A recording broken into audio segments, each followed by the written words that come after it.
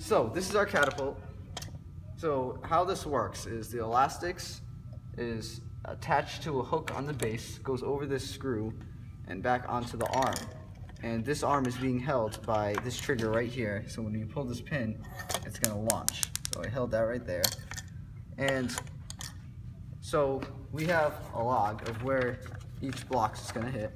So, and over here I have which elastics I have to use and what angle. So over here, you can see all the angles that I've marked down that are used. So if I want to hit 11 blocks, I'm going to use this strong elastic that I have. So over here, since this elastic is not big enough, I only put it on the screw instead of going all the way around. I can set this, and I have to put this weight on. I have to set this to 45 degrees because that's what my measurement was. It's already there. So I do this, get ready, have the weight down, and launch.